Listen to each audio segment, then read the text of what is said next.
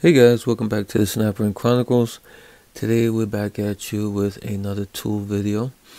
Not a ratchet, but something I guess in the ratchet style family. This is a breaker bar, and this is a Quinn, and this is the extendable breaker bar from Harbor Freight Quinn. And here it is. This is item number 58627. But before we jump into this, if you could do me a big favor and hit the like and also subscribe to this channel if you find any of these videos at all helpful or maybe even entertaining. Okay, so I went to Harbor Freight, which, as you know, is one of my favorite stores, and they're doing coupons again this week. I guess they have like a weird schedule with the sales and the Black Friday, the Christmas and all that. So, but this week I think for like 10 or 12 days they're doing some coupons. And one of the coupons was this Quinn extendable breaker bar, and usually this sells for $29.99, $30, and with the coupon I think it's good until the 11th of December. You can pick this up for $20, so you get $10 off, which is pretty good on a $30 purchase.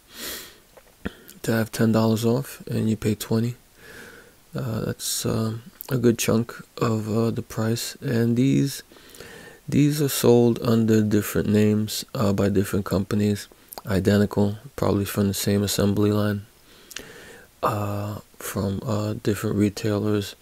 They usually go for like around $30 to $35. I think Caddis Maximus had a video on one of these, maybe actually the Quinn 3/8 extendable, and another one by, I think, I'm not sure, it's like a auto parts store brand. But it was identical to this one. That one was 1/2 inch and this one's 1/2 inch. And here some of the writing: swivel 180 degree, chrome plated, extends from 16 to 24 3/4 for extra leverage, for extra torque and leverage. And on the back you're gonna see where it's made. You see there, here on the bottom it says made in Taiwan, so it's made in Taiwan, so I guess not too bad. And it has this collet here that you press down, and it's spring loaded but not crazy spring loaded. That's about the extent of the spring loading. If you're holding it up, that's about how far it's gonna jump. Has this band here, like rubber. I don't know what this for. It doesn't, when you close it, it doesn't like cushion. It doesn't reach far down to where it cushions anything, so I'm not sure what that seal there is for. But it's rubber and you can take it off like that, and then just some little indentation that goes around.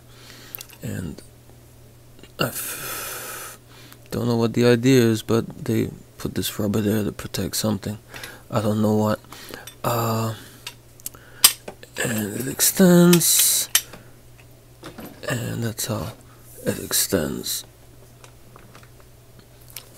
You're probably not gonna see it all on camera, but it goes from that length to pretty much all of that length. So from 16 to 24 inches, or 24 3/4. Let me remove the cap, and yeah, let's just get down to business on this. It's a pretty decent heft to it. It's pretty good weight. But to take this apart,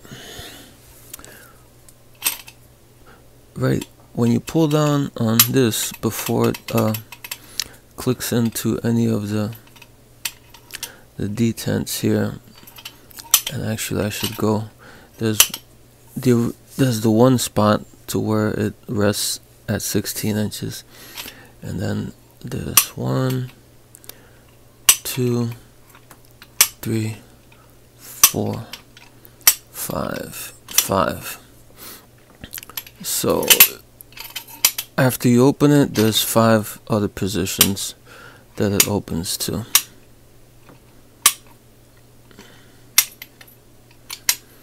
And it has this little ring here, this little metal ring, compression ring that sits in the channel, and pretty much with your finger you can just slide that ring off. It's pretty small, the ring, it's pretty thin. I'm kind of surprised it's that small and that thin, but okay, that's what we got. Okay, so now you just let off.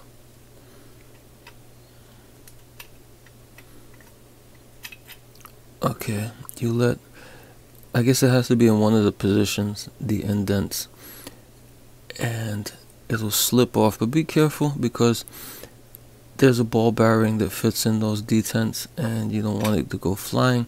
And there's also another ball bearing on the side here, you're gonna see. Okay, there's the ball bearing, there's a spring here, and here's the other ball bearing that sticks on the side there. So here's a look at what that ball bearing looks like, and you pull this off, and there's a spring here. I guess that if you want to, you can pull that off. That's the spring loading of the collet. The spring of the shaft, it's on the bottom of the tube here, the pipe.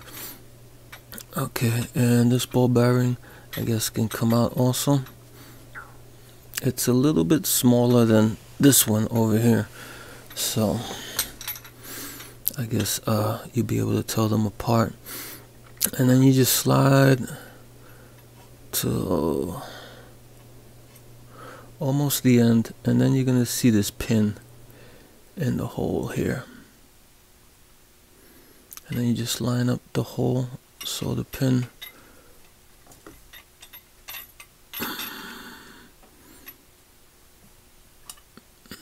just line them up there, and then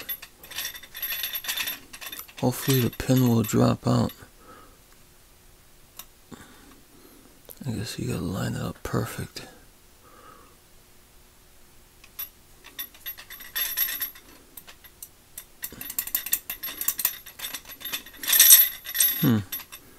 That's weird. I didn't have that much trouble when I first took it out. Let me try with a magnet and see if that helps.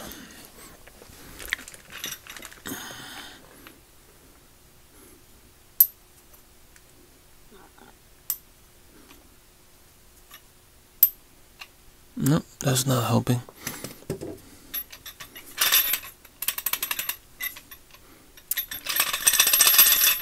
There we go. So here's the pesky pin that was causing all that problem.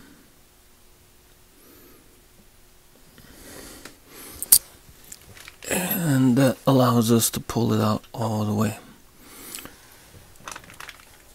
Okay, now you can take your spring off and your collet and your little tiny retention ring, or small retention ring there. And this is what the shaft looks like. It has the hole for the pin here that goes all the way through.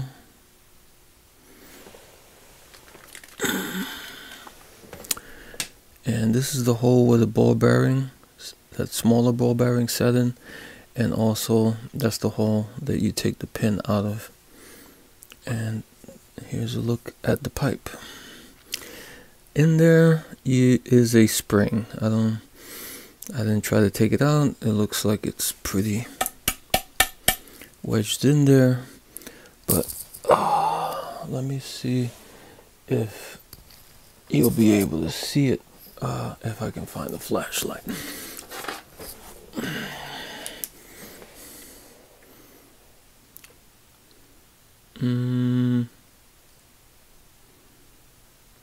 No, it's not gonna focus down there, but it's there is a spring down there.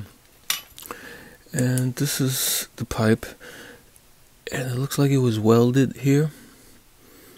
Like this small section was welded onto this section, and it has on the end a cap. And I tried it by hand and it's not screwing off, so I'm not sure if it's pressed on or if it's a screw cap. This is the knurling. It feels pretty grippy, but it's more like lines than knurling. As you can see there, it's more lines than anything. And the pipe seems pretty decent weight. It looks pretty heavy. Seems okay in thickness. Here's the collet. Looks pretty good. Knurling, I would say, is more lines. It's even more lines than on the handle. This is pretty flat. This, we'll call it knurling. But on the cap, all the way around, it says has arrows and pull. All the way around. And for you guys who have to see everything torn down, we're gonna tear down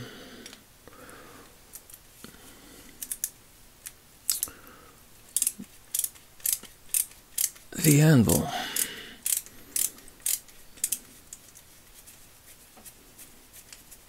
And see what's in there. Okay, here's the pin that holds the anvil. It's pretty thick. It's a 5mm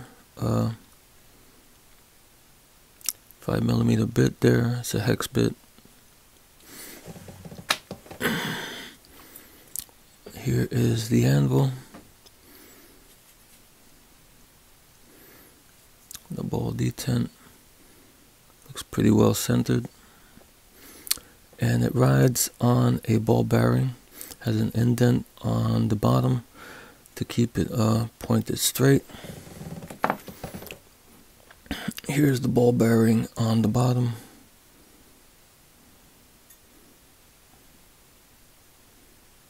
That's what that looks like. Might want to keep that separated from the other ball bearings. Put that there. Here's the fork. There is a spring for the ball bearing in the fork. This is what the spring looks like. It's a pretty heavy duty spring.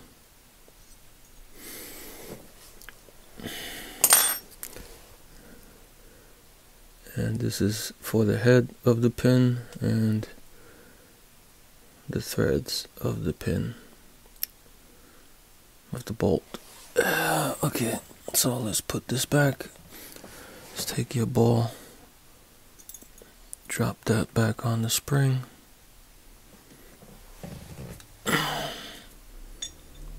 Take your anvil, drop that on the ball, push the anvil down a little bit,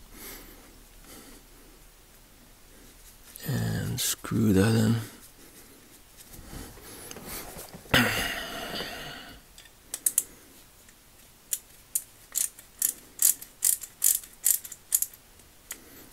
There we go.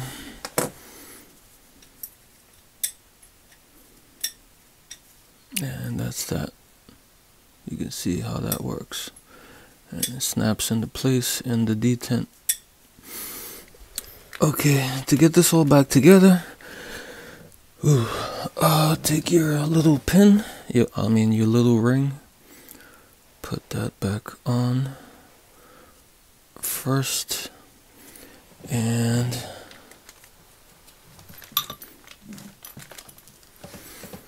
on this side, I guess you put your spring. Put your spring on there. Take your collet and make sure it's the knurlings facing towards the swivel.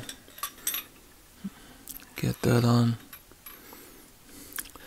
And make sure that your detents on the shaft you put it on with the hole here, the big hole for the detents.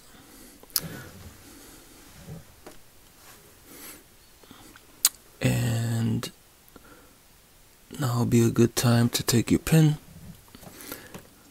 drop that in the hole there, and now I would line up one of the holes with one of the detents and drop in your big ball bearing. Okay, now drop in your smaller ball bearing on that hole on the side, like that. I'll put my finger over that.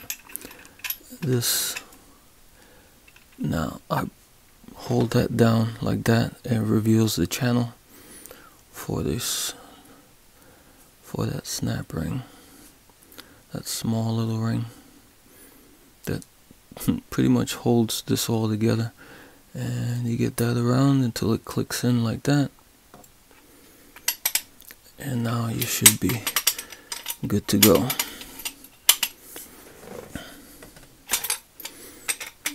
And that's how that works.